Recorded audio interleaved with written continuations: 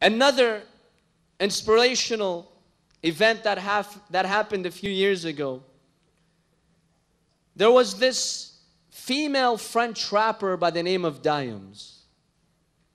Now this French rapper, in the year 2006, she became the most popular rapper in France.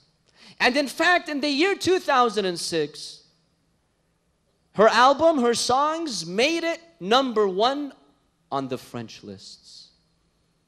Within the first week only, she sold 50,000 copies of her album. And in that year, in the year 2006, she sold 1 million copies. But then, as she became the star in France, she felt something is wrong. She's not enjoying these parties and this life of stardom in France. She felt depressed. She felt something was missing. Her money was not helping us. Her fame, her reputation was not helping us, helping her. She was looking for something else. She went to every doctor and she says, no doctor could help me. Until one day she found the solution. She had a Muslim friend by the name of Susu. So she visits her apartment one day, very depressed.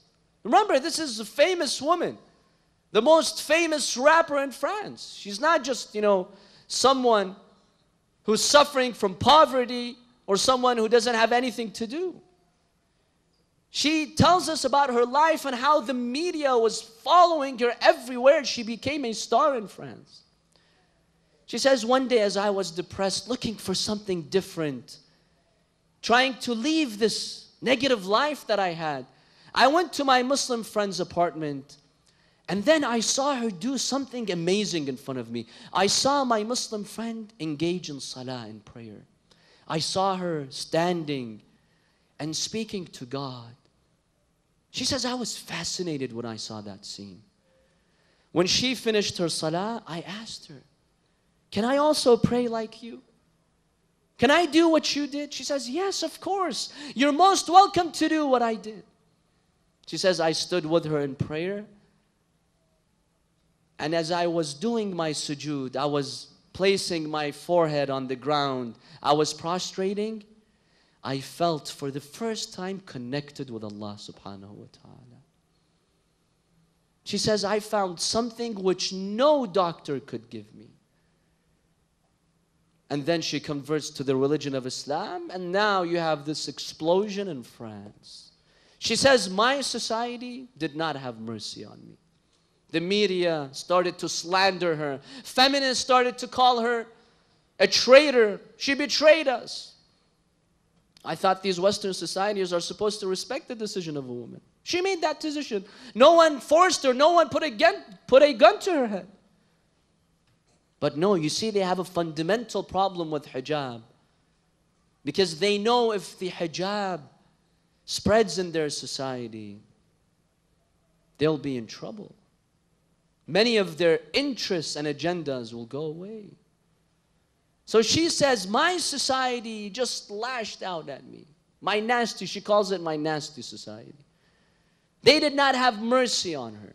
They began to slander her, to destroy her reputation. But when she found Allah subhanahu wa ta'ala, and when she found the beauty of the hijab, she did not care. And this is exactly what she said on French TV. These are her exact words. She says, I became a normal woman.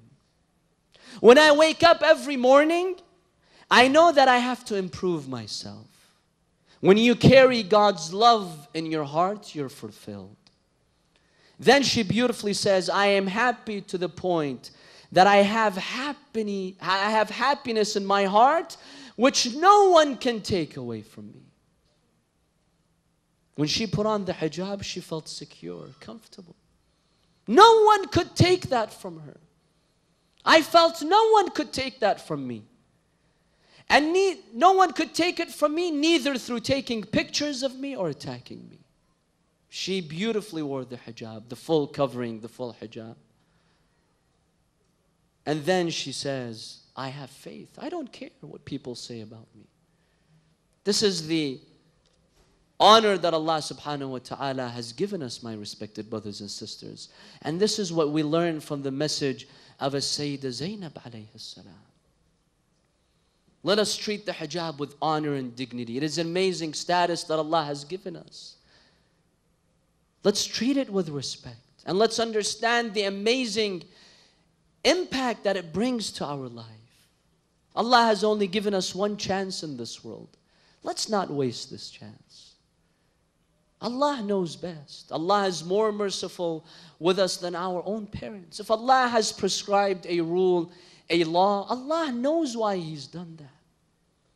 And don't forget, by embracing the hijab, you are holding on to your own independent standard. You're not following men and mimicking men and accepting their standard. You are taking the most honorable standard, the standard which has been created for you by Allah subhanahu wa ta'ala.